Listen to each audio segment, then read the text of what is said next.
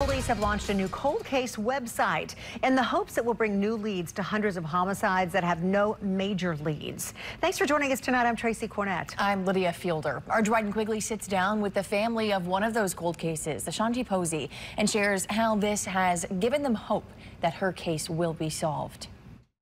Amber Posey knows firsthand what it's like to see a case turn cold. It's definitely a void that we feel every day. It's her daughter, 17-year-old Ashanti, who was killed on April 9th, 2020. She was driving with her friend when someone shot into the car, hitting Ashanti 7 times. In the past 4 years, police have not named any suspects or made any arrests. It's disheartening not to have justice at this time, but it's not anything that I ever lose hope on because I know there's somebody out there that knows something. They just need that extra push to come forward. Murders like Ashanti's are why Metro Police decided to launch a cold case website. It took 5 years to build and has cases dating back to the 1960s. The hope is that more people will come forward with leads. When the case turns cold, it can be extremely difficult to solve. Cold case detective Matthew Filter says the goal is to get the word out to people who might know something. People get a little bit more comfortable coming forward with information that they maybe had back then, but they were too scared